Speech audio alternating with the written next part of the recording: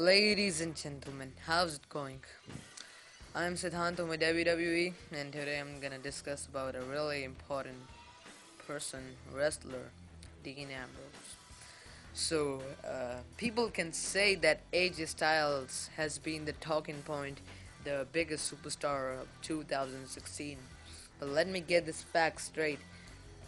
When AJ Styles debuted at Royal Rumble this year, 2016, and he was engaged in a match with Chris Jericho in WrestleMania 32. I've been a wrestling fan this whole year, and I know what has been up on internet, the IWC community, what they liked, what they didn't, and what was going on. And I observed that nobody, very little cared for AJ Styles. And it was basically because all those comments were directed towards Ambrose. His feud with Brock Lesnar was just the hottest, thing that WWE did in this year, apart from like all the things that they worked out with AJ Styles. But I think that the biggest missed opportunity that WWE has done is this WrestleMania street fight with Dean Ambrose and Brock Lesnar. First of all, it never should have ended in a squash match, or the way the match was. Chainsaw and Barbie either don't promise us these things or like deliver if you promise. Or the build up was picture perfect and Dean Ambrose was really over, but Dean Ambrose should have won.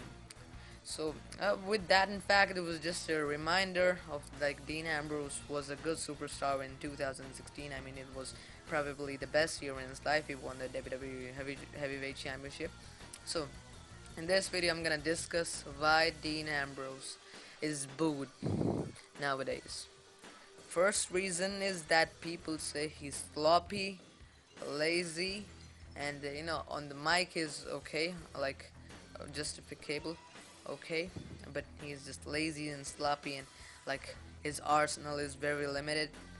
But I think I have been running down through the internet and the comment section of YouTube, to be particular, to see what people had to say about Dean Ambrose. And what I observed is that the most people who started hating on Dean Ambrose was when he feuded with Dolph Ziggler in SummerSlam this year, and I don't know exactly why, but I think that the reason is the interview with Stone Cold Steve Austin, where he called that Dean Ambrose rests on his laurels, and means called him a lazy wrestler and that he was not giving his best.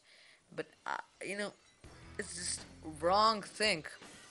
I never saw a person, means very rare, who said this about Dean Ambrose before the Dolph Ziggler in that interview thing, and I think it's completely ridiculous.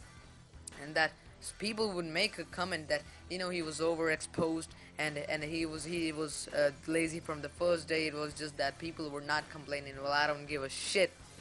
The fact is that the WWE crowd is really expressive, as I would like to say, and Dean Ambrose's problem was like this interview in my memory, and that World Heavyweight Championship run. Yes, WWE screwed him up a little bit, much, yes, and that AJ Styles was much too popular. But Dean Ambrose doesn't deserve to be booed, in my opinion, and and I'm gonna create a part two for this. In this video, my main motive is that Dean Ambrose doesn't deserve to be booed. I know that this character has lost all his heat after that WrestleMania 32 showdown, but but WWE can reinvent himself, making him a heel and like not limiting his mic skills. I mean, he's really great on mic, and he's just the man best. He's just the best, and he was scheduled to be the next Daniel Bryan if that WrestleMania 32 shit didn't happen and that interview didn't take his ass off. But still, I think Dean Ambrose is the best and deserves to be called the best. And he doesn't like belong in mid card, but it's a place more suitable for him. So I'll describe the other things in the next part. Thanks for watching. Stay tuned.